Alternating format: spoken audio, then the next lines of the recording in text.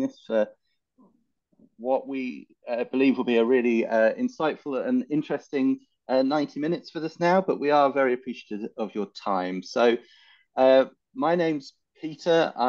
The reason I'm talking is because I have the privilege of having a front row seat here today as the moderator of this webinar being brought to you by the Catalytic Capital Consortium and Impact Europe. And my role at Impact Europe is very fortunate to lead the work mobilising foundations and philanthropy, of which Catalytic Capital plays a large part. I'm also in the privileged position of being able to welcome you to this webinar on behalf of myself and other members of the team behind the scenes, Philippa and Clara, who are actually doing the hard work, and you'll see appear in the chat as well. We are doing that slightly awkward thing where one person is talking and someone else is moving the slides, so there will be a little bit of judder. So stick with us while we do that. But I'm also aware that as a moderator, you're not really here to listen to me. So you're here to hear from our 6 speakers, all of whom bring a great deal of expertise and knowledge. And also, I realized as I joined this call today, we are actually fortunate to be joined by people from right across the large part of the globe. So from Chicago, the East Coast of the US, from India, from Central Europe. I myself am based in Hamburg at the moment. And I have nothing more to say than in this crazy world that we seem to be living in at the moment, it was just kind of a nice realization that there's people coming together from around the world to hopefully try and share some ideas and help move forward impact for those that might need it at this point. I won't introduce them one by one, not least because I don't want to be intimidated by their resumes before having to moderate them later. We will be sharing links to all of these speakers in the chat, and we will also, they'll all be able to introduce themselves when they present a little bit later. Just to place this, all 5 of our speakers in our main body were recipients of grants from the Catalytic Capital Consortium in strengthening the evidence base. And so it'll be very interesting to see the insights that they bring forwards.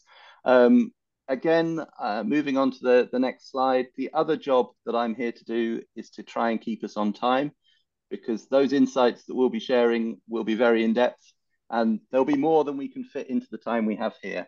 So to give you an idea of what we're going to do as an agenda, we're going to take a little bit of time just to explain why Impact Europe is very excited to be hosting this webinar, alongside the Catalytic Capital Consortium, and also hear from the consortium themselves before going into the presentations I mentioned from each speaker. We'll have a short presentation from each speaker, and then we'll get into the meat of the plenary discussion as well to hear from all of the speakers from their unique viewpoints. We'll follow that up with an audience Q&A and then conclusions and wrap up and hear from Ermi and the Catalytic Capital Consortium to close us out at the end of the session.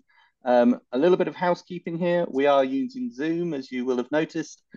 Feel free to use the chat at the bottom of the screen, both to say hello, but also to register any questions you may have as we go along. I can't guarantee we'll ask all of the questions in this session. They may not be relevant. They may be the greatest questions in the world. I may just get nervous and not actually see them. All of these things are possible. But what we will look to do is try and answer any that we couldn't in the session via email afterwards, if appropriate. So please do feel free to use that. And lastly, this session is being recorded, and all the slides will also be shared via our website after this event. So feel free to actually engage fully in our event today without having to scribble down 100 notes. They will be available later on our website, and we'll share a link with you and able to get there. Hopefully that all makes sense. Hopefully we're now all comfortable in this Zoom room. So I'm just going to take no more than about 2 or 3 minutes to just explain why we're so excited to be hosting this webinar here at Impact Europe. For those of you who don't know us, Impact Europe is a membership organization of around 300 organizations that are committed to investing for impact. So we're a mixed membership. We range from corporations to UN agencies, from foundations to impact funds, but we're all committed to trying innovation in pursuit of the greatest impact for our investments. And so when we were first talking about Catalytic Capital 2 or 3 years ago, we did have a genuine bit of soul searching. We said, do we need another term? Do we need to bring more more confusion to our market? Would our members find this useful in a European context? And just to be clear, our members, whilst linked to Europe, are investing all around the world.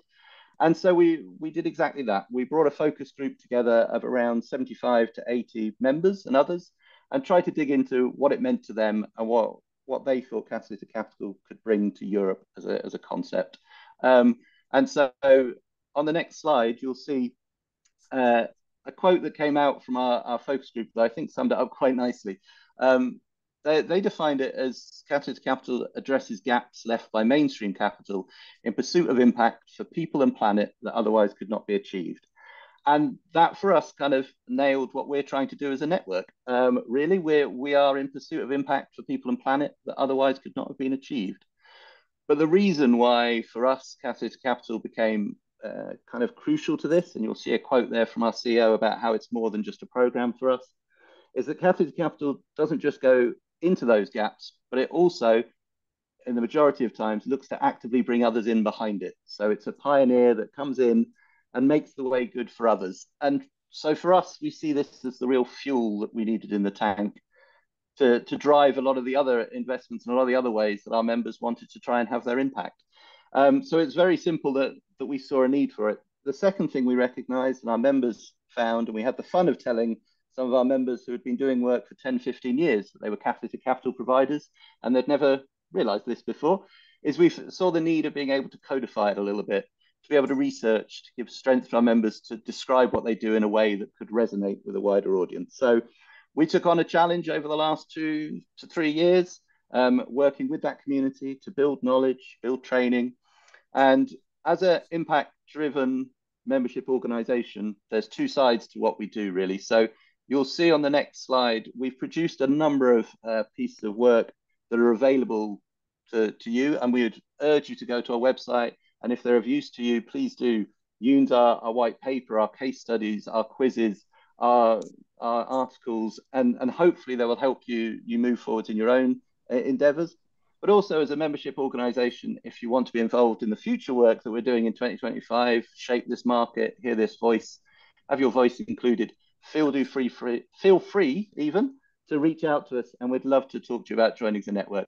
But this is not a sales pitch webinar. Just mentioning that because I have to. But the other thing I wanted to draw attention to was none of this would have been possible without the support of the Catalytic Capital Consortium.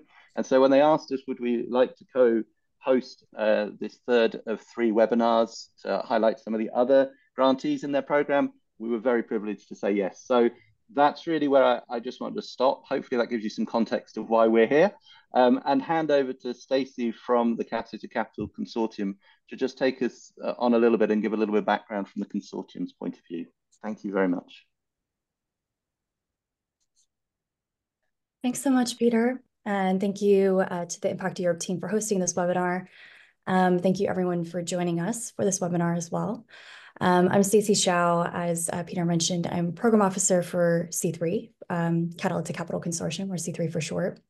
Just a little bit of background on C3. C3 is an investment, learning, and market development initiative that was launched in 2019 by the MacArthur Foundation in partnership with Omidyar Network and the Rockefeller Foundation to promote greater understanding and more effective use of catalytic capital among investors, in recognition of the essential role of catalytic capital in realizing the full potential of the impact investing field, including in achieving the Sustainable Development Goals, the SDGs. And C3 funded a cohort of 14 grantees that analyzed the uses of catalytic capital across different themes, markets, and regions around the world, drawing from experiences from around the world, looking at outcomes and lessons learned, all to help strengthen the evidence base for the field. And we wanted to hold a series of webinars to give these 14 grantees broader visibility to their C3 research projects.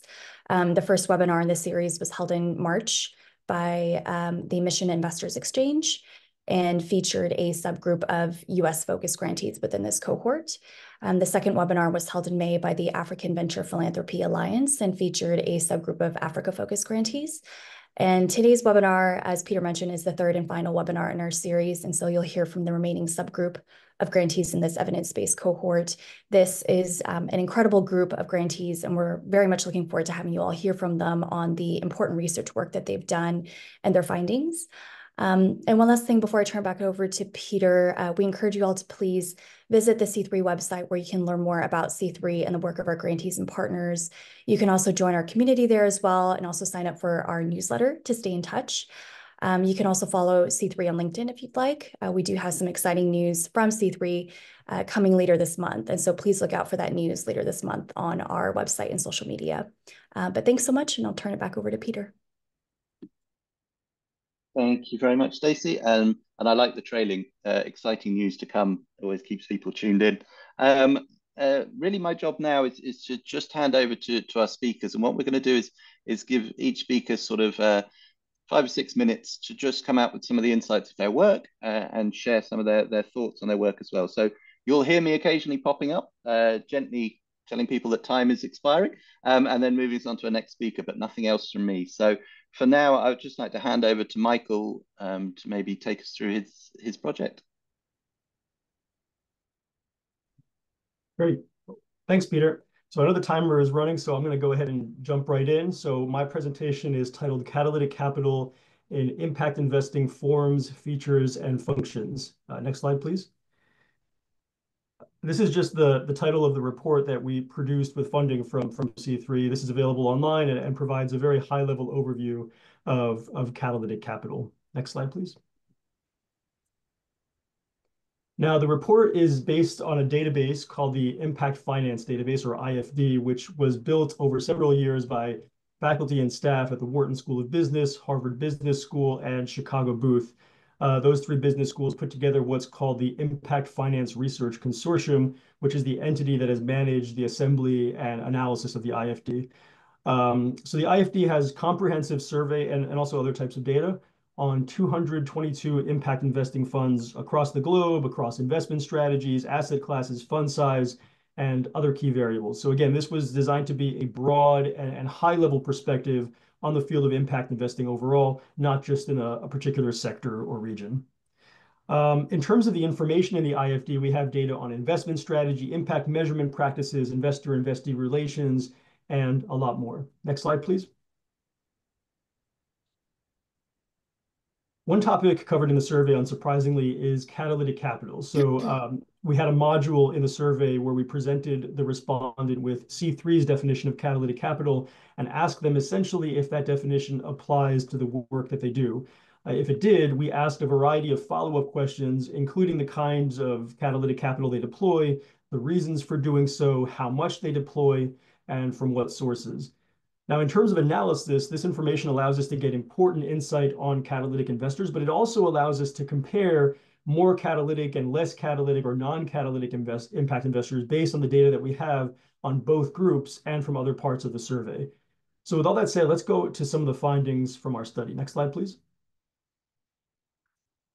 The first finding is from a question in the survey that asked respondents how much of their committed capital they would classify as catalytic, again, based on the C3 definition we provided.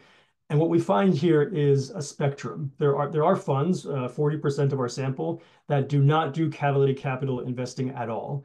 And there are funds, nearly 20% of our sample towards the right there, that are 100% catalytic. And then there's a range in between those two poles, about 40% of our sample, that has varying degrees of engagement. So these funds seem to have a sort of catalytic carve-out in their committed capital. So rather than thinking of catalytic capital as a binary feature of fund strategy, it makes sense to think of it as more of a continuum. Now, because we see the spectrum, we can see what higher levels of engagement with catalytic capital are associated with. And so I'll share some of those findings. Next slide, please. So we found that higher engagement with catalytic capital is associated with smaller fund size, lower likelihood of targeting market rate returns, higher likelihood of making debt investments, and more focus on emerging markets. Now, as you've probably already thought as I've gone down this list, these are not exactly groundbreaking findings. It's useful sometimes to get findings that confirm our intuitions, but these certainly are not big discoveries, right?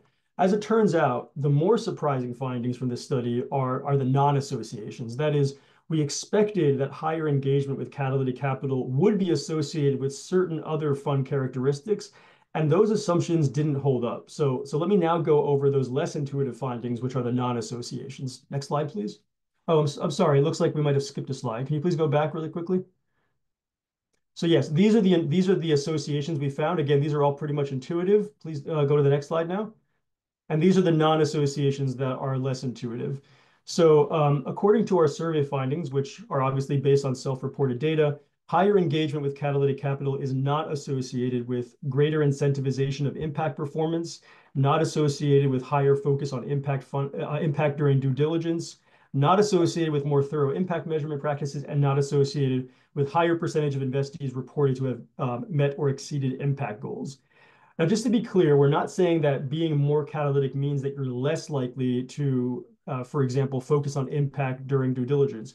We just don't see any statistically significant relationship. And we have scales in the survey that measure each of these aspects of fund operations. So these findings were kind of surprising. And so we conducted interviews with staff at 21 funds that responded to our survey and self-identified as catalytic to try to understand what's going on here. Now, I don't have time to get into all the nuances here. I encourage you to read the report itself. But basically, the people we interviewed made it clear that the relevant consideration when it comes to catalytic capital is not just how much impact you're having, but more so how differentiated or additional that impact is. So in short, in the survey, investors were drawing on their own standards for impact when evaluating their prioritization, measurement, and achievement of impact. And so to understand how catalytic capital investors achieve impact, we need to pay more attention to the sometimes subtle but important ways in which more versus less catalytic impact investors conceptualize the impact of their investments. That's important for field building, it's important for facilitating dialogue and collaboration, and it's important, frankly, for getting deals done. Next slide, please. So I hope that was interesting and helpful. I'll just wrap up by saying that in addition to the report itself, you can look up my piece in Impact Alpha, which offers some more takeaways from the report. Thank you. Wow, thank you, Michael. I think I'm quite impressed by the outcome of the work, but also by your keeping to time and ability to shoot through so much data so well. You set the bar very high. You'll get invited back. And so just while we're digesting some of that, and I would just reiterate that all these slides will be shared after the webinar, because I do know we're sharing quite a lot of information. So don't worry about that. I'll just very briefly hand over to Sarah to pick up the baton from there. Thank you so much, and no pressure now that Michael's gotten an A+ right before me. My name is Sarah Carney, and I founded Prime Coalition based on my own experience serving as executive director and trustee of the Chisonis Family Foundation and my subsequent graduate research at MIT, where I interrogated philanthropy as a system. Prime Coalition is in partnership with the Catalytic Capital Consortium, both as a field partner that received catalytic investment across 2 of our catalytic funds, and also as a recipient of a grant to help strengthen the evidence base for catalytic capital. For the next 6 minutes, I've been asked to speak briefly about the outcomes of our evidence-based research, my observations about how the barriers to philanthropists deploying catalytic capital have evolved over the past 10 years, and what I see as opportunities for catalytic intervention to address acute capital gaps in climate. I'm going to move pretty quickly because that's a lot. So please ask me about any of those topics during Q&A. As you can see on this slide, Prime envisions a world in which humanity thrives without the threat of climate change, which is going to require both climate change mitigation and climate adaptation, while doing so in a way that addresses disparities in human thriving. Our strategies focus on both steering capital, where catalytic capital flows through us, and influencing capital, where we are providing resources to unaffiliated investment managers that allow for investment decisions that are optimized for climate impact. As you can see on this slide in the teeny tiny font, our 3 existing programs are venture capital, project finance, and impact accountability. Next slide. Over our first decade, we've been able to unlock over $315 million of catalytic capital through our steering capital programs. And we've completed transactions with over 360 philanthropic organizations and individuals across our steering and influencing capital programs. So that means we've been able to support 38 portfolio companies that each promise gigaton scale emissions reduction or removal, and that wouldn't have been on the path to impact without us. Next slide. The outputs of our evidence-based grant from the Catalytic Capital Consortium included 32 files that we have available for free download from Prime's website. We affectionately call it the Catalytic Capital Intermediation Resources Library. Try to say that 10 times fast. We only shared this link upon request until 2 months ago, and there were still over 1,500 logins since we posted it. Prime is frequently asked, how can I become the Prime of XYZ? And this library was our answer to that question. It's time-stamped in 2022. But its guidance includes how to create a theory of change, how to substantiate a capital gap, guidance around pre-investment impact and additionality diligence. That's something that Michael just mentioned. Lessons learned about post-investment impact tracking and reporting, additionality in theory and in practice in a fund context. Michael, who you just heard from, recently collaborated with Prime staff to help us update our additionality in theory and practice report, which we can share in the chat. The library also includes templatized versions of Prime's legal agreements with a focus on how we've aggregated traditional grants, recoverable grants, and program-related investments on the money coming in to our steering capital programs. These documents have been downloaded 400 times since we made the library public on our website just 2 months ago, and so I encourage you to check them out. The library was built for intermediaries, but I think it holds really important insights for philanthropic asset owners as well. Next slide. I think of the barriers for what makes catalytic capital difficult for philanthropists. I think of barriers in 3 buckets: educational, operational, and perceived regulatory barriers. I'm not going to linger on this slide in the spirit of time, but I will say that the challenges for philanthropists across these 3 buckets of barriers have definitely evolved over the past 10 years in ways that make me optimistic for a future where catalytic investing becomes standard consideration for most philanthropists, and also deeply grateful for the field building work that the Catalytic Capital.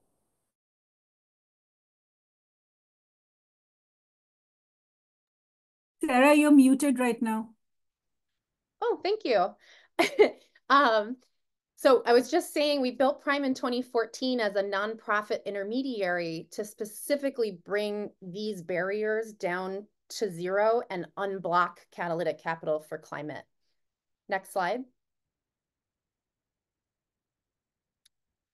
What we needed to do back in 2014 was to co-create investment programs. So this is where Prime came up with the fund hypothesis, substantiated the capital gap, considered all the corporate form options, recruited the investment team from scratch, did the fund formation work, did all the fundraising, and then implemented the program ourselves. What we're seeing now is that we might be able to unblock catalytic capital for climate by being less heavy-handed ourselves, working with even more impact-first investment management teams by serving as a nonprofit aggregator that doesn't have to own substantiation, design, construction, or fundraising. So we're launching our next co-created program now, Trellis, as well as beginning to pilot a nonprofit aggregator service starting in 2025. Next slide. My job as a moderator is this horrible moment of just sort of like, your time is starting to expire. Okay. All right, great. All right, I'll zip through the last 3 slides. We launched Prime Impact Fund and Azola Fund as co-created programs, and they targeted the innovation capital gap at the earliest stages of company formation. And we're launching our next co-creator program now. It's called Trellis. which targets the very acute capital gaps when disruptive solutions need to build their first early facility or infrastructure project and can't yet attract traditional project finance. Let's skip to the very last slide, since I can tell Peter is becoming increasingly anxious. If we look at the next step slide, this is for philanthropists. And there are 3 ways that you can engage with Prime right now. One is that you can participate in this Trellis pilot fund with a grant, a recoverable grant, or a program-related investment. The second is that we would love to hear more about the barriers that you're bumping into in an effort to deploy catalytic capital. So we're partnering with a consulting firm called Graham Pelton, conducting interviews around that set of questions over the next 2 months. And then lastly, if you have a catalytic capital investment that you want to make in climate, please reach out and let's see if a US-based nonprofit intermediary can make that easier and more effective. Okay, Peter, I'm done. Thank you so much. This is why this is in some ways the worst job in the world, because we have a lot of information to share, and hopefully this works as a teaser, but it does feel like no one wants to hear me coming in and asking people to stop. Anyway, thank you very much, Sarah. And now just to move on to the work of Susanna in Central and Southeastern Europe. Over to you. Thank you. Hello, everyone. So we were partners of the Catalytic Capital Consortium for the first time with this research. And we are both geographically and sectorally focused. So this project is focused on the affordable rental and cooperative housing sector, which doesn't really exist in this region, and how catalytic capital could be a key factor in kickstarting it. And regionally, we have a focus on Central and Southeastern Europe. So if we go on, one of the important things I wanted to just point out before I go into the content is that this research was conducted by a pretty wide consortium of organizations that come from the region and work in the region. And so the questions we were asking came very much from our practice, from our experience on the ground around promoting new housing models. And so we saw that there is an unserved market, that there are target groups that are quite significant. And in spite of this, the new housing models do not develop, and there's a lack of new housing finance instruments. And so in the research, we really wanted to answer these questions that came from our practice. So if we go on, yeah, that's just the members of this consortium. And then the next slide shows a map of the countries that we covered in the research. And so these are European countries, some of them in the EU, some of them not. In this kind of work around catalytic capital, I think there's a geographical black hole around Central and Eastern Europe, because it is generally seen as part of Europe, which has developed financial markets, but at the same time, actually, there are very significant differences within Europe. And so this is a region where catalytic capital could have a huge role, and specifically in housing as well, because public actors are so little present, actually, and there is an increasing social demand and social need around this. So if we go on to the key learnings, one of them is specifically about the target groups. So we did a survey, a representative survey in these 4 capital cities that you see here. And well, the main finding is that there is a demonstrated need for new affordable housing solutions, which are not ownership-based, but rental and cooperative-based. I will not go into the details of how this survey was constructed, but it was, even for us, actually, it was quite surprising how big these potential target groups are. So it proved false that there's this fear often that actually, if these new models were to develop, there would not be appropriate reception for them. Our research proved that this is not true. There would be quite a big reception for them. And then also, if we move on, there's another myth that, well, people in Central and Eastern Europe only want home ownership, or this is a myth that's quite common in different parts of the world, I think. So we've also shown that this is not true. People actually want secure and affordable housing. And if this is granted, then they are very happy to be tenants or cooperative members. And so this is also something that's quite important in our context. And so if we move on, like if there is this demonstrated demand and it's so big, why the market hasn't developed solutions to this or responses? And so the main answer we found is that the existing market structures are so different, and there's the actors who are currently already present in this market are not willing to be pioneers or innovators. And because the existing housing finance instruments are on the one hand individual mortgages, of course, but on the one hand, short-term construction for sale project financing. There are high interest rates, fast turnover. It's a profitable market, of course, but it's a narrowing one. And there's also an institutional capacity gap. So we identified, if we move on to the next slide, a catch-22 situation, let's say, where there are missing adequate patient financial instruments. So this was the biggest obstacle that we identified. So there are no financial instruments that would be long-term, low interest rate, patient financial instruments. And the financial actors who are dominating these markets currently, they are not willing to move into this. And as a result, the sector also cannot develop because there are small-scale new kind of housing providers who promote these models, but with the lack of these adequate financial instruments, they are not able to scale up. And so there's a missing institutional capacity that persists. And so thinking about how we could move beyond this and how Catalytic Capital could become an enabler, actually, in bridging this gap, one of our main results is that, next slide, please, the importance of intermediary organizations, which is probably not very surprising in this sector, I mean, for this audience. And so these intermediary organizations could help in channeling capital towards the startup nonprofit housing providers and could also support them in capacity development.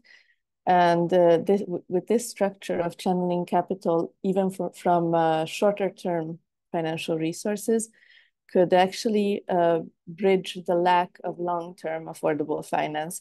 So we were trying to be pragmatic and to say that, well, if there are no actors that would give like 25, 30-year financing, and then even if probably Catalytic Capital providers, or many of them, would not be willing to engage in such a long term, how could this be bridged? And the use of intermediary organizations would be a potential solution to this.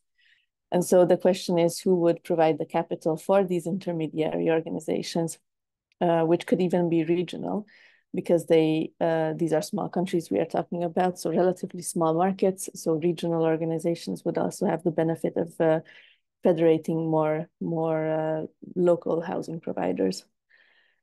And so one of our practical examples for this, or a mobile. I'm going to lose more friends as well, but just to give you a little heads up on the time warning, I can see my Christmas card list going down. This is actually my very last point. One specific organization that we have been building in the past years in this spirit is the Mobile Housing SC, which is the European Cooperative Society, and which works on a regional level, and where the main ambition is to build an internal quasi-fund, which we call the Mobile Accelerator, and where the first step would be to raise grants or donations, and the next step shares, and to build up this pool that would be able to provide these kind of bridging loans and support in the capital gap that we have identified. So that is one specific way to go forward if some actors would like to engage with this issue. Yes, so thank you for your attention. And on the last slide, there are the links to the reports, but I will also put them. Oh no, Stacy already put them in the chat. So thank you very much. Thank you so much. Well, one quick comment is if you want to host a webinar, I think any of these speakers would be worthy of a whole webinar on their own, as I'm learning now. So do feel free to get in touch with them directly or get in touch with us. So we'll happily put you in touch to hear more from all of them. But while I'm in the bad man role of moving us along quickly, I will pass over to Jayshi. I even stopped being able to pronounce people's name. I will hand over and we'll hear from the next presentation. Thank you so much. You did well, Peter. I mean, you didn't mispronounce mine. This is still the end. Like I put some 2 extra slides at the end of mine, but you can maybe skip forward. Yeah. Yeah, I actually don't have slides, so I'm happy to just talk through, unless I think Stacey created some slides. But I'm Jayashree. I work with the Center for Financial Inclusion at Axion, and a lot of our work focuses on emerging markets and the consumer protection risks that emerge therein. So it's a bit of a shift from the previous presentations. I'm really grateful to both Impact Europe and the Catalytic Capital Consortium for this opportunity to present here, but also work on this really important topic, because I started my career, or at the beginning of my career, I did have the opportunity to work on setting up a mezzanine fund. And, this project combines my past life with my current life in a nice way. So our research was completed about 2 years ago, but I think it's still quite relevant, particularly because we took a retrospective lens to understanding the evolution of the digital credit market in Kenya and the role that Catalytic Capital can play in responsible market building. And when we think of Catalytic Capital in the context of financial inclusion specifically, or digital credit, where you see a lot of fund flow, we tend to focus on the impact of investments at the institutional level. But really, it's important to think about the amount of capital that is then catalyzed by initial investments and the distortions that creates in market incentives, which can then create consumer protection risks at the market level. So why digital credit? Because we looked at funding patterns since 2015, and there's been a significant growth in the flow of funds to the inclusive finance sector. I think it's been growing at a CAGR of about 30%. But you will see that credit gets the lion's share. And with fintech and digital lending, there's been a significant acceleration in funding to digital credit models. A big gap that we found, and one that continues to exist, is that funder and donor surveys don't really measure the volume or value of catalytic capital investments at the market level. So what we did in our study is we looked at digital credit, and we used Kenya as a case study, which was intentional for a number of reasons. It was the birthplace of digital credit. Without the initial support that had been provided by Catalytic Capital Investments, we thought that the market wouldn't have seen the kind of growth that it did. And then a lot of the growth that Kenya saw also had spillover effects in adjacent markets like Tanzania. So, I mean, just to give you a timeline of how Kenya grew, which is Safaricom and the Commercial Bank of Africa launched M-Shwari way back in 2012. And they knew at that point that success meant establishing a viable business case. And so there was a savings and credit account that was issued by CBA, the Commercial Bank of Africa, and that was linked to an M-Pesa mobile money account, which was then provided by Safaricom. And FSD Kenya provided Catalytic Capital to develop the business model, expand to new consumer segments, and then build a track record to attract further investments. So they originally provided about $650,000, and then CBA invested $14 million. But what was interesting is that the whole model achieved break-even within 11 months of product launch. And once that happened, digital credit in Kenya proliferated significantly. But there were other things that did not happen as far as market development goes, which is Kenya had low entry barriers at that point. The lack of regulation at the time prevented potentially predatory lenders with little commitment to impact from entering the market. And by 2018, which was about 5 years after the business model was proven, Kenya had up to 50 digital providers. And just to compare, in 2014, there were just 2. So on the consumer protection side, we saw challenges like high interest rates, over-indebtedness, aggressive sales practices, exploitative terms and conditions, deceptive fees, data privacy issues. So the whole gamut of risks. So if we look at Kenya, and then we looked at a couple of other markets where there were positive examples, and our thesis or our insight from this work is that the role for catalytic capital investors is a key point to consider, but we need to think about we need to think beyond the obvious role of catalyzing investments and how they can complement not just the investments that they're able to bring in, but the partnerships that they're able to create and appropriate development in institutions that can create adequate safeguards. And we also find that the role of catalytic investors shifts depending on the market maturity level. So in growth markets, there is a role for them to support businesses to either expand to new geographies or new consumer segments. And with credit, I mean, it's easy to ask, why do we need catalytic capital and credit? It is important because in the emerging market context, we have this interesting conundrum where there are several consumer segments and geographies that continue to remain underserved while others are oversaturated. So I think the role for catalytic capital investors is to push the needle to make sure that the underserved continue to get access and are able to do well. In other cases, I think the role is to enable access to debt capital, build capital markets responsibly, or ensure adequate leverage. It could also be to develop new complex business models so that the consumer experience is more superior. And we see some of that coming through with embedded finance models in Africa. And then the last is to shape responsible markets, because I think it's important to preserve the impact of the initial investments made. And there is a significant role that investors can play in that. How am I doing on time, Peter? I think I'm done with my points, but I'm happy to go into detail. You are perfectly on time. Okay. And I'm going to give out some backstage gossip. It was actually you who mentioned that you'd like someone to nudge you in case you carried on a little bit too far, and then you've nailed it perfectly on time. Thank you so much. And we will delve into these areas for more detail in the Q&A later. So we'll hear from Priya. I hope power outages notwithstanding, and then we'll open this out, since we're a smaller group, to a kind of more conversational platform. So if you do have questions for any of the speakers, please do get them warmed up and get them ready, and we'll put them on the spot. I mean, we'll share them with the speakers after Priya. Thank you, Peter. Thank you, everyone, for joining in. I'm Priya. I head 200 million artisans.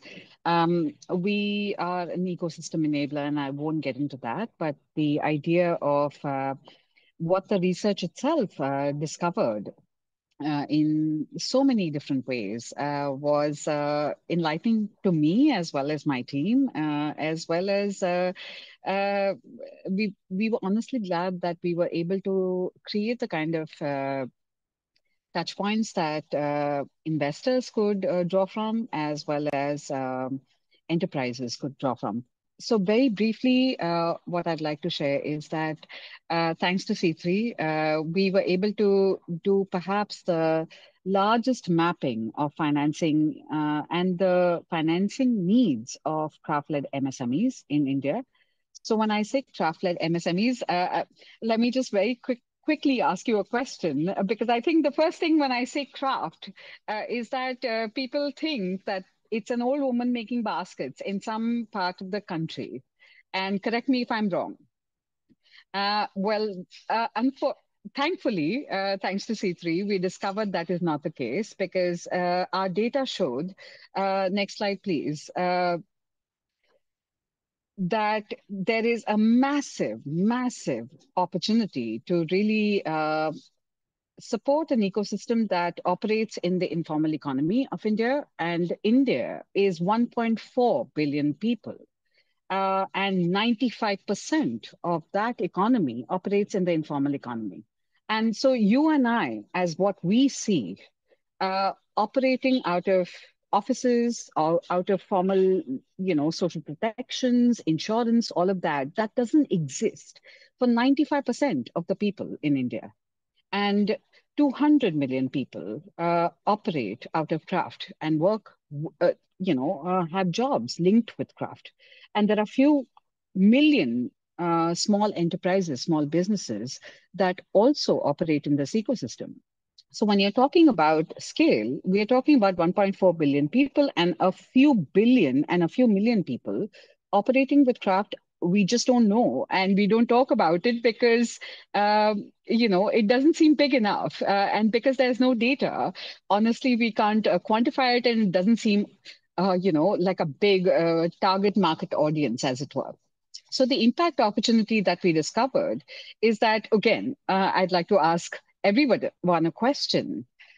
Do you care? And Peter, maybe I'll ask you this one. Do you care about what you wear? Do you care about the books that you read? Do you care about the music that you listen to? I'm glad you widened that because I thought it was a criticism of my blue shirt, but yes. No, not at all. Yes. Not at all. Not at all. Yes. Not at all. And the reason why I asked this question is because each one of us cares about what we wear, cares about the music that we listen to, cares about the books that we read, cares about a lot of things and the experience and the holidays that we choose to take. And I think we are a woke audience. And therefore, I'd like to say that a lot of this is directly linked to the creative manufacturing and handmade ecosystem. So if you take a holiday in Bali, for example, you are engaging with the creative manufacturing ecosystem. You are buying that shirt that looks, is in a cut print. You are going to a hike that is supported by the local communities. And I'm trying to simplify catalytic capital, and please allow me that space because when you work with organizations like that, and when you're trying to engage with organizations like that on an everyday basis, there is an impact opportunity. However, they tend to be small. They are small businesses trying to build and create value for their communities, not for the shareholders. And that is where the difference lies. And I think that is where the conversation on catalytic capital becomes very, very exciting for a sector like the creative manufacturing and handmade ecosystem. Next slide, please. And when I have to tell you how big the sector is, we are talking in India alone, we are talking about a 5 trillion economy.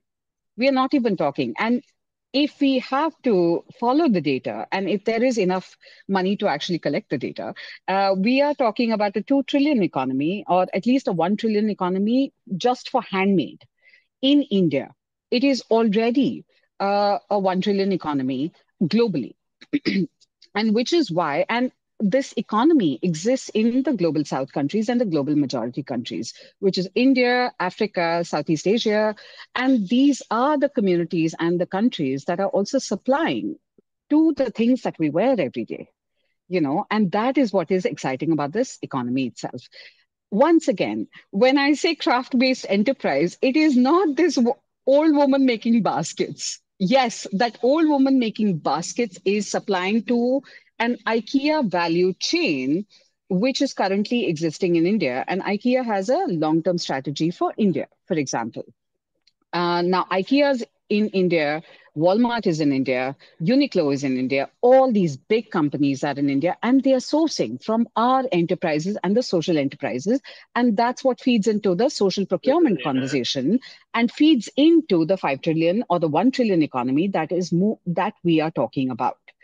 Next slide. And there is no one kind of craft-led enterprise, many, many, many kinds of craft-led, at least 6 that we identified as part of our research alone, which was frankly one of the, sorry, there is a audio issue somewhere. I can hear a lot of other languages happening. And I'm also just going to jump in with my unfriendly warning about time as well. If we can wrap that up and bring it to the conversation, that'll be great. Thank you. Yes. And therefore, very quickly, what we realized when we mapped about 516 MSMEs across the country who took a 45-minute long survey is that the biggest financing gap exists between what we call an expanded missing middle. So the missing middle exists and we all know about it. But here is an expanded missing middle. And the biggest challenge that a lot of these MSMEs face is working capital gap. They don't know how to run their enterprise. 88% out of the 516 MSMEs we mapped were self-financing their enterprises, not because they wanted to, because they didn't know how to go, where to go. 50% of those enterprises were women-led, 33% were committed to climate and sustainability, and 91% wanted catalytic capital, just did not know because there are no catalytic capital solutions existing in the market. Next slide, please. Very quickly, this also operates within the creative and cultural industries, which means this is a hardcore retail sector. So if you can see even where the capital is needed, a small business can't compete with the marketing budgets of H&M, for example, and that is really where the challenge lies for a lot of these businesses, that they're trying to do good, but they can't compete with what H&M is selling in the market. Next, I mean, this is all available in our research. The biggest, honestly, the greatest insight for me personally, and I'm a creative person, I'm a storyteller and a woman. The challenge for us was that I don't like working with Excel sheets and finance. And financial literacy, therefore, becomes one of the biggest challenges when you are operating within the creative and cultural industries. And that is something that has been not intentionally addressed. We also do not have many catalytic capital investors in the sector, but that is changing because there are a lot of people who do want to support the sector, but don't know how. Sorry, Priya. However, I know you don't like spreadsheets, but I'm terrified of the one that's in front of me keeping time. So I'm not a spreadsheet person either. So this is very awkward for me. But if we can I come will to try a to, wrap yeah. up. Thank you. Yes. Yeah. And the last bit of it is some of the realizations that we've had post C3 is one that it's not that the enterprises, in fact, there are startups in the craft ecosystem. And in fact, I have somebody in the room and I'm happy to share his link.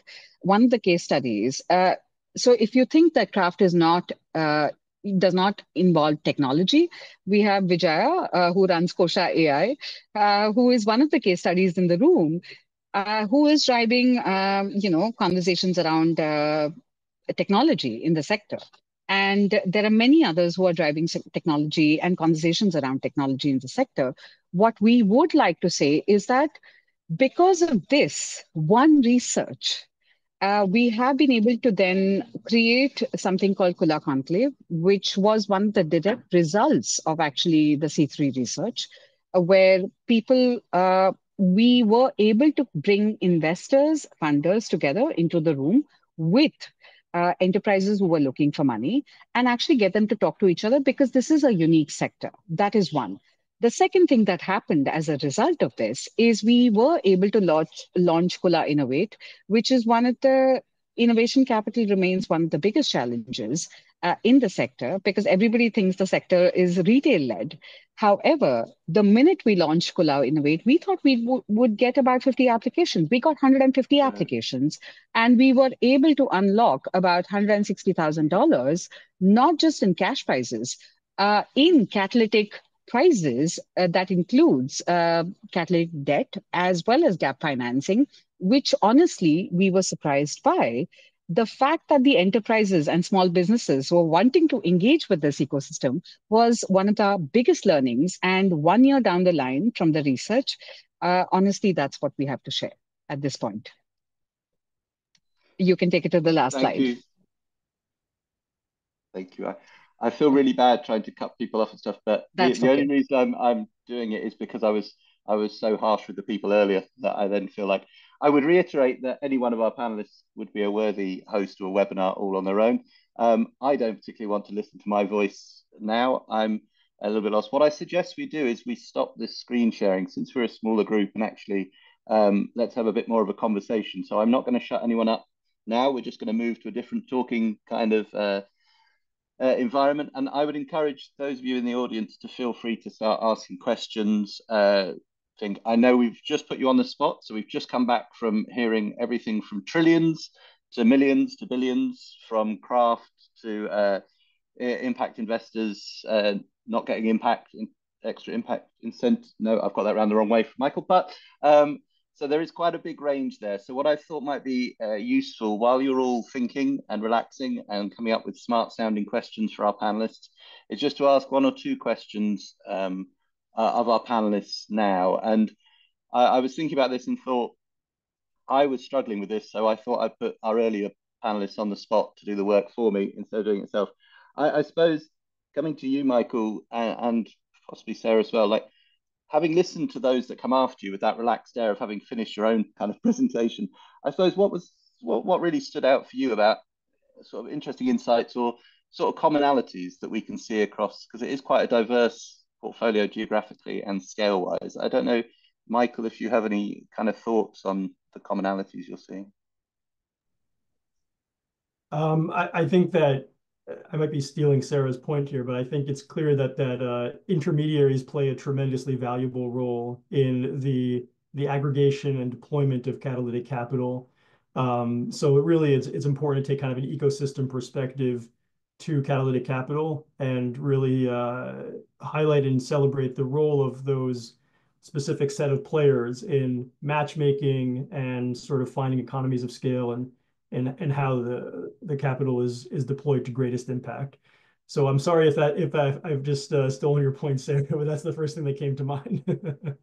No, not at all. I like hearing it from you rather than saying it about myself. That's nicer. It's nicer coming back at me. But I was really struck. Maybe I'll take a step back and first say that one of the commonalities across all of this is that many of us have been working in these fields for so long, and it just feels celebratory that it's happening. You know, when I started Prime, there were less than 10 program-related investments ever made to any area of science and engineering innovation. And so to now have the privilege of being on a webinar where there are professionals that have done this at a large scale across many cause areas, across many geographies, is just, it gives me, it kind of fortifies me and gives me the confidence to keep going. There's a lot of work left to do, but one commonality I think is just a shared sense of how hard this is, but how worthy it is, and how much promise and like the scale of promise in catalytic capital overall. The second one I noticed is the one that Michael already named. Maybe I'll be a little bit more precise and say that both Priya and Shoshana's specific slide about the need for an intermediary, we could have lifted that and put it into a Prime pitch deck. You know, Shoshana's slide where she had the different arrows coming in and then different forms of investment and technical assistance coming out. I can share in the chat. I wrote an op-ed in 2023 that named almost those exact same important roles that an intermediary plays. And then what I'm hearing from our colleagues that deploy catalytic capital in India, actually within the last 9 months, one of Prime's existing US-based private foundation philanthropic partners that had participated in our like very US domestic focused catalytic capital funds came to me and said that they wanted to replicate that same structure for India-based fund managers. And so we just recently published a report about all of the complexity that US and EU-based philanthropists bump up against when they have this intention to deploy their capital for India-based fund managers and facilities. And so maybe we could share that in the chat. But again, one of the findings was that a US-based public charity can help lower those kind of cross-border challenges. So just to get like even a little more granular about the commonalities of the importance of intermediation and like the specific types of things that can be costly and challenging and prevent this from happening at the scale that we all want it to. And thanks for that. So, I mean, I also, I'll throw that out to the other panelists as well, or Hermie and Stacey from the consortium, if there's anything you'd like to add for that while we're warming up. And thank you, Greta, for the question. We may come to that in a second. I just saw popping up. But I don't know if anyone has anything to add to that call for commonalities or not. And I'm not pressing anyone, but just in case. Yes. I just, sorry. No, I think Susanna and Priya both said they might respond. So I'm going to I'm just really happy about what Sarah highlighted, and maybe you can put this piece of yours in the chat, and so yeah, it's very interesting how this kind of recognition comes up from very, very different contexts, and in such a similar way. also like to add to Susanna's and Sarah's point that one of the struggles that we are facing with a lot of investors, especially with diaspora or even international investors wanting to invest in enterprises, is the legal challenges. And if there is a way to sort of navigate that, I think there is an ecosystem. And honestly, it's a demand supply problem right now. There are far too many enterprises who actually want to engage with the capital ecosystem and do not know how to engage with the capital ecosystem and there are enough investors, not just from outside India, but also from within India, who want to understand how to engage with an ecosystem like the creative manufacturing and handmade. And cultural economy and creative industries are a very, very new area of expertise, but it is growing across the world, especially across global majority countries. So if catalytic capital comes in and if we are able to also not just deliver capital, but also deliver better metrics for measuring the impact of capital, I think that is where we can really make a difference. And I think that is also the need from a lot of investors that we are seeing across the ecosystem. And when I say investors, I mean funders, I mean traditional investors. I also mean catalytic investors, but a lot of people are also first time investors. So a lot of alternative financing platforms are also emerging in India. And I think there is merit in wanting to somewhere, create metrics that are very specific, that are regional, that are also sector specific, which we currently don't have. I think, at least in what we are operating with. And yeah, thank you. And Ermi, did you have something you'd like to add to that, or? No, Peter, actually, I'll just wait for my comments at the end. I was going to talk about intermediaries at that point. So let's just hold it. Let's go with the panelists and the other questions. No worries at all. In that case, should we, Greta, you mentioned that it might be easier to ask. If you're feeling brave enough to switch on a camera or ask a question, feel free. And thank you for being the first to get the ball rolling as well. It's always appreciated. No, thank you, Peter. It's been a pleasure to hear from all of the panelists. So many really great insights in a short amount of time. So maybe two quick questions that then you can come back to. So Peter, for the first one, Michael, was to you. You had mentioned and that when you did the survey, you had to frame it as the definition applied by C3 of what Catalytic Capital was, and then they realized that they were doing certain components of Catalytic Capital. The question to you was, were they surprised, or was it, what kind of was that follow-on of interest or engagement, wanting to do more, curious about the community, or kind of just that maybe that dialogue, if you could share some insights there. The second question was to Sarah, and maybe any of the other panelists.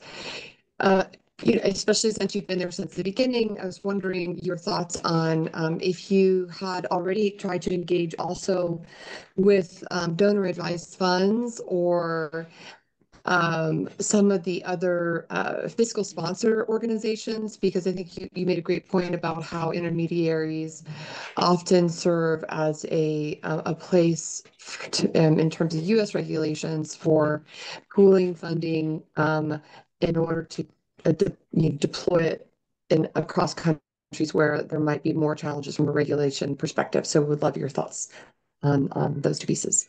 Thanks. Thank you. So I think there may be two parts to your question. So first of all, in terms of the dynamics of the survey, we don't really know what the reaction was, because it wasn't an interview-based survey. Like, we weren't talking to the fund managers as they were taking the survey. They were presented with the definition of catalytic capital per C3, and then if they confirm that they practice catalytic capital, then they received a subsequent set of questions, and we were not sort of in the room as that was happening, so we couldn't really gauge their reactions to being sent down that path in the survey. But I also did mention, and this might be what your question is referring to, we did a number of follow-up interviews with 20 or so respondents who did fall into that continuum of catalytic capital engagement. And their reaction was, I mean, there was no reaction like, oh, I didn't mean to self-identify as catalytic. They all can, affirm that they do indeed practice catalytic capital. One of the interesting aspects of those interviews that I didn't really get a chance to talk about in the presentation is that in addition to the importance of additionality, there was just a very broad understanding of catalytic capital. For better or worse, catalytic capital is already somewhat of a contested term in the impact investing space. So it's interesting, but also sometimes a little bit perplexing to find that people are still interpreting it in very different ways. But it was also, for the purposes of the interview, it was just interesting to see how capacious this term is. And one, for example, one thing that several respondents or several interviewees brought up was that they see field building, basically what we're doing right now, as an important aspect of catalytic capital. That is, in addition to making deals and furthering along investments, catalytic capital involves sharing lessons learned and best practices with other practitioners in the space. So that was kind of an interesting nuance to their understanding of catalytic capital in the interviews. I hope that answers your question. And Greta, your question about donor advised funds and fiscal sponsors is so prescient and timely. The context at Prime is that we've had completed grant and recoverable grant transactions and equity subscriptions with 30 different donor advised fund sponsors. And so what I'm about to say both comes from our personal experience and now from our kind of keen observation of what's happening in the market today. Having a convener that can allow donor advised fund clients that have their DAFs held at different sponsors is critically important. It's almost like the intermediary becomes the advocate to help the DAF sponsor proceed. There are about 5 DAF sponsors in the US that have been purpose-built to specialize in impact investing. But then that brings me to fiscal sponsor, because what we've learned is that the downsides of working or moving your DAF to that sponsor is very similar to the high cost version of a fiscal sponsor, in that there is no cause specific additionality or impact measurement and management expertise, which, as you heard from Shoshana and Priya, it's like we can't expect a donor advised fund sponsor to be expert at housing in a small region in Eastern Europe, and also galvanizing all different types of artisans in different parts of a supply chain in all different regions of India. And so just on the topic of fiscal sponsor, I think there's low cost options that give no pre or post investment service, which can be very problematic. And then there's high cost options, which again, don't come with this kind of capital gap or cause specific expertise required by thoughtful catalytic capital deployment around additionality and impact measurement and management. So all of that is to say, I think the donor advised fund sponsor community has evolved in a very interesting way over the last 10 years. I really like organizations like CapShift that are also working on getting kind of impact investments out. I think there's quite a lot of opportunity for thoughtful catalytic capital intermediation in that context. And in fact, CapShift is constantly like, Prime, can you please be our nonprofit sponsor? Recoverable grants are the easiest on-ramp for DAF clients to start doing this. And you need a nonprofit to be able to do that. That's lovely. And thank you for that, Greta. And also, I saw a question in the chat from lost it, Kathy. I won't ask that now, but I'm happy to share that question with the speakers, and I'm sure they'll be able to come back to you directly if that appeals, and a trip to Baku and COP29. And so I just thought the other thing that I'll thank Greta for is it gave me a moment to come up with a smart sounding question. So thank you. I just wanted to ask a question really to maybe to Jeshri or the other panelists. like the title of this webinar when we set it up was about leveraging catalytic capital, and it sounded good when we put it on the on the slide. I just wondered, like, both from your kind of project experiences or even from what you're hearing today, what would you say, if you're putting on the spot a little bit, would be like the biggest opportunity for us to do that if we're kind of doing it? I warned you it was a smart sounding question. It's a very smart question. It's a very good question, actually. So there are a couple of things. I mean, ideally, I think there are 5 pathways to maximizing catalytic capital's leveraging power. In an ideal world, we'd want DFIs to do that because, at least in the inclusive finance space, that's what they're set up to do. They're meant to provide catalytic capital. They're meant to measure the additionality, but they don't. And so the onus of that, I mean, for a number of reasons, they don't. So the onus of that then falls on smaller impact first investors, where the size is often really small, and so there are inefficiencies that creep in. So the first opportunity is to bring together in some way these smaller impact first investors and really help them to design their investment tools in a way where the incentives are aligned to make sure that they can catalyze investments. But that, like I said, from our research, that doesn't just mean bringing in more funds. That's pretty obvious from what they're meant to do, but it also means creating enabling infrastructure. And there is a role for I guess players like C3 to make sure that that enabling infrastructure is created. So in the digital credit world, it could be the creation of credit bureaus, making sure that there's adequate reporting, liaising with regulators. M-Pesa, for instance, which I spoke about, is often not thought about as critical infrastructure, but it is because it enables access to digital payments for a large segment of the Kenyan population. The second is, building responsible practices within the investee and in a way that can become market best practice. So that means working with industry associations to make sure that some of this messaging is elevated. And because these catalytic investors are currently so small and so focused on just getting in follow-on funding, they often don't have the bandwidth to work with industry associations and build the voice for that. And there is a need to create a consortium of follow-on local investors, particularly in more risky markets, or as I hear Priya and Susanna speak, also for riskier segments. And there's a need to work closely with partners who can then help quantify and address these risk perceptions. So some of that can be done with, through credit rating agencies, but there's a lot more of I don't know, there's a lot more talking that needs to be done about, what is happening through the catalytic capital investment. And I think this has been mentioned earlier, which is a big part of the catalytic investment that's not measured, is how do we measure the influence of the broader ecosystem and the impact that it helps build. And that's not easy to measure, and it doesn't happen in the short term. So how, who can help us do that over an extended period of time?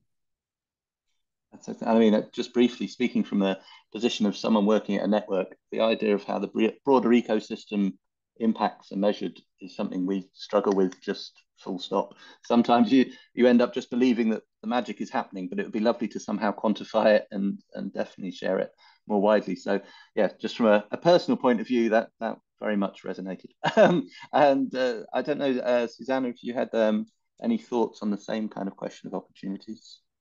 Yes, well, in our case, we really think from the perspective of building models and building structures that don't currently exist or are not able to scale up.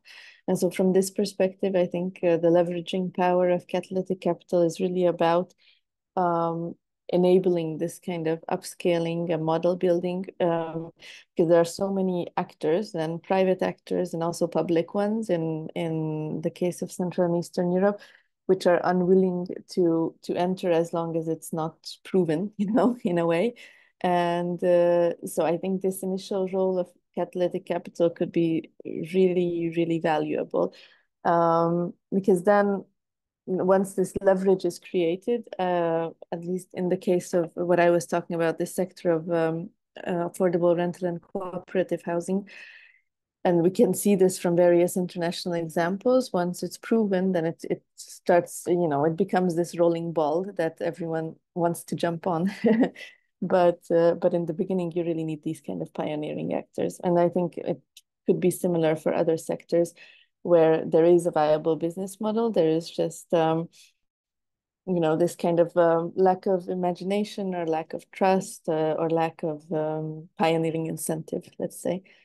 So in this case, it's really, really a leverage that I see that is missing. And yeah, the pioneering approach. We've got pioneers on the panel. We just need a few more elsewhere. And so I can see Priya. Do you have some thoughts on this as well? I saw. Oh. Honestly, I think the more we engage with the language of catalytic capital, and we try to engage not just with the enterprises, but also with the investment ecosystem. What I'd like to foreground is the fact that we can't take a copy-paste approach. There is no way you can take a copy-paste approach to catalytic capital, because the way it works in India is no matter, I mean, if we had the option of fiscal sponsorship as an idea, even in India, a lot of us would thrive, but we don't. And the fact that what was interesting when in our mapping was that though we were mapping for-profit enterprises who required something as simple as working capital, and just debt financing, the fact that a lot of them had to set up a nonprofit just for capacity building of a 600 million audience. So an enterprise is only one part of the ecosystem. They are trying to support an ecosystem of informal workers, which is 600 million people in India, which is fascinating, frankly, because these are people, I mean, just put yourself in their shoes. These are people who do not have, these are women working out of villages, which means the work, they can't. And something that, I mean, I wish I could speak about, and I wish Javi was here. And I think Javi was one of the few people who actually, Javi Ko was one of the few people who actually addressed it in his article, that an enterprise, we assume that an enterprise is built in a certain way.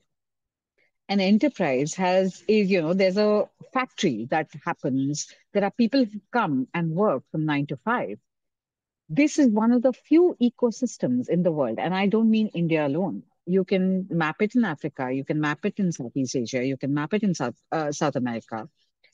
The work goes to the community because 50% of the community is women who can't move out of their homes to actually go and work in a factory, which means the business model has to be customized to the needs of the community, which is what we sort of defined as new formal, because the factory setup might actually not be the future, actually, in countries like ours.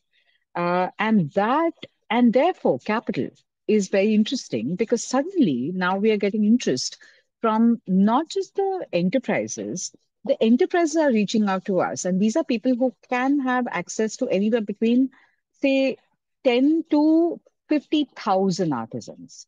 And when I say 50,000 artisans, if 50,000 artisans want working capital, they don't have access to it because 50% of them are women, or chances are they don't have collateral, which means banks can't engage with them, which means there is an opportunity for catalytic capital to move in and for NBFCs to move in.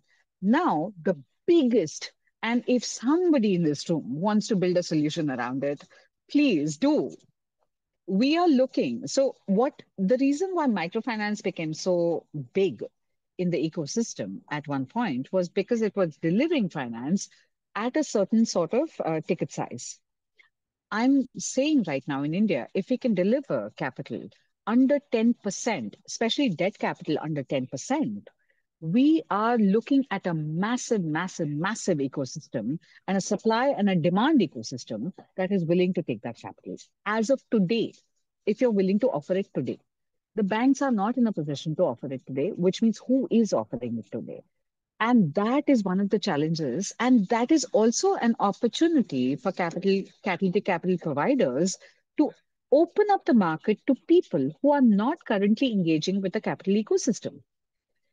88% self-financing is a problem from a capital ecosystem perspective. We are saying that these are people who are not even engaging with the capital ecosystem, and we are talking about a country as big as India with a few billion people.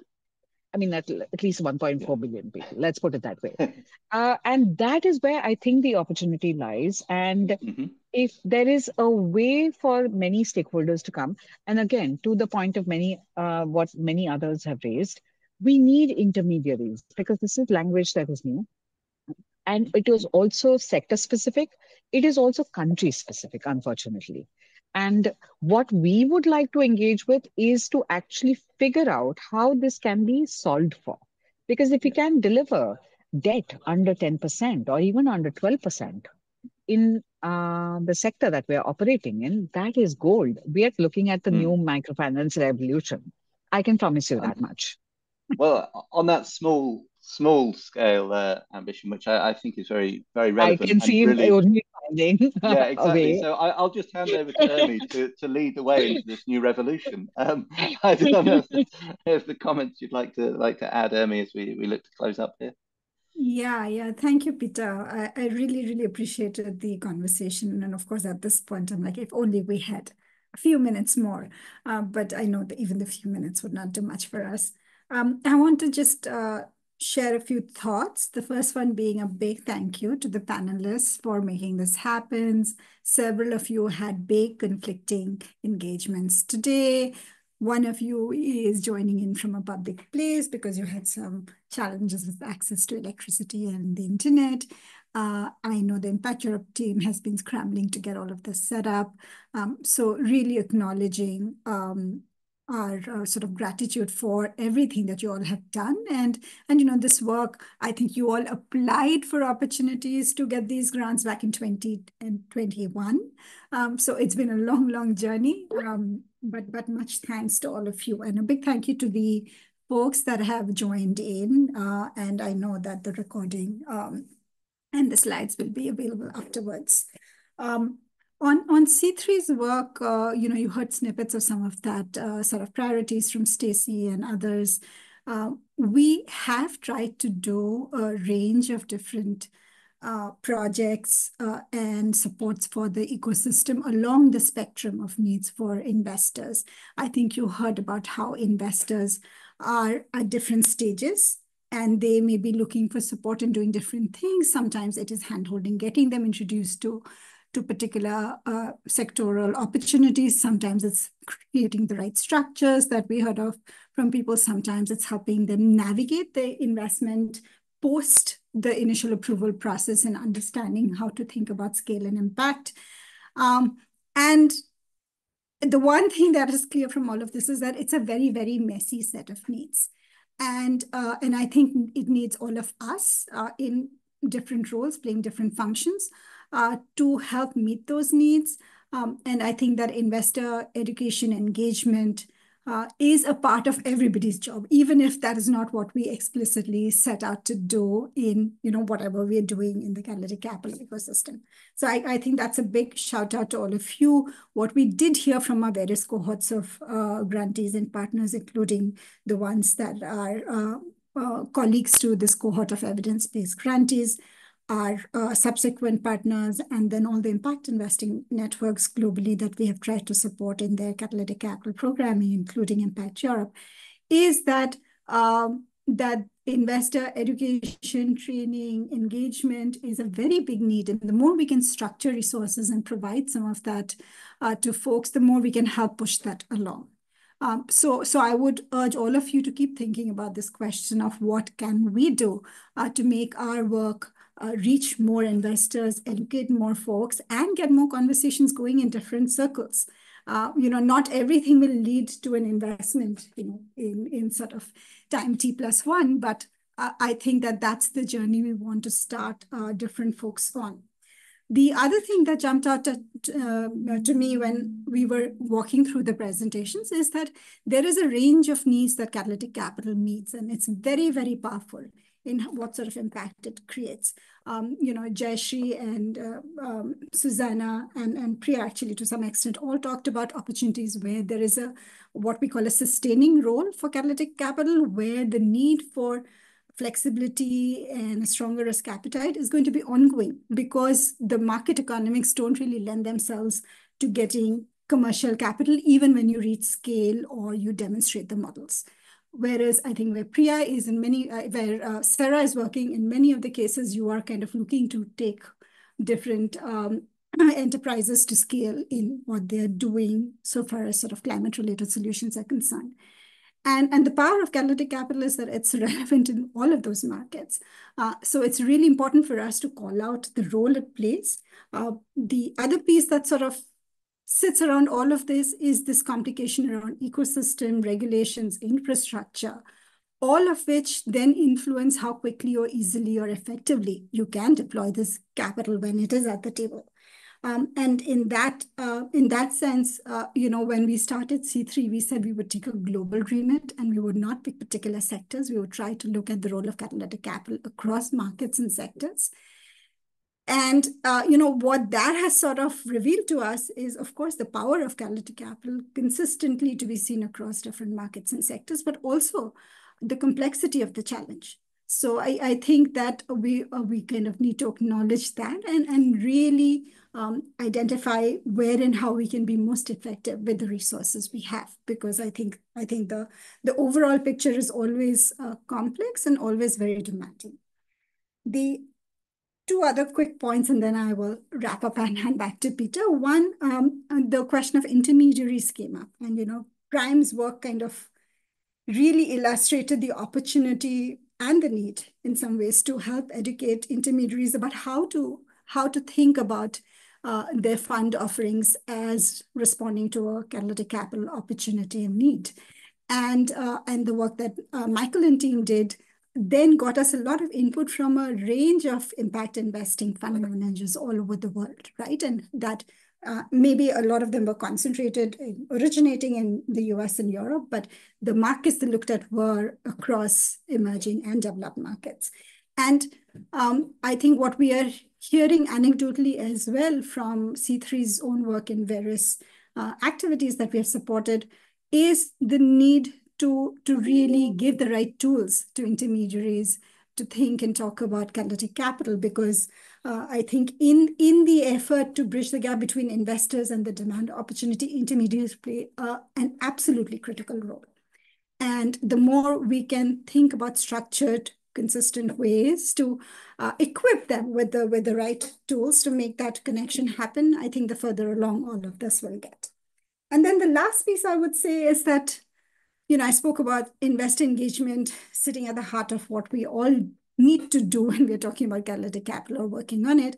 I think the other piece that for us was interesting coming out of the work that CFI and Jayashree's team did was really about thinking about the role for advocacy and being responsible about market development implications of bringing this capital to the table.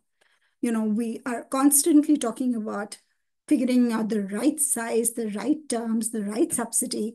And all of this, I think, is really geared towards helping make sure that market development and scale, when it does happen, happens in a responsible way, happens in a way that continues to put at the heart the needs of the communities rather than other interests that can creep in. So I think all of these projects are very, very diverse. At the same time, there are these common threads. Priya mentioned the work that Harvey Ko, our advisor, has done. Maybe Stacey can drop in to the chat the links to two pieces, one in Impact Alpha and one at SSIR, that he worked with us to put out, talking about the whole cohort of grants and projects that came with this evidence-based work. And then the other piece I would draw your attention to is that on the other side of investors thinking about these questions, we had a series of blogs that came out of our learning labs that leading impact investing practitioners in catalytic capital had put out. In Impact Alpha, this happened on the back of some cohorts that we had put together earlier. These can all be found on the Impact Alpha site, and we'll share that link to the Catalytic Capital blogs there as well. So with that, I am going to stop. I know we're already a minute past our time. Big thank you to everybody. And please sign up for the newsletter for C3 and more to come from all the amazing work our partners are doing. Thank you. With that, I will wave you all a goodbye as well. Thank you very much for joining us. We will follow up with emails and feedback forms as always. Please fill them out. Thank you. Goodbye. Have a good day. Bye-bye. Everyone. Thank you. Bye.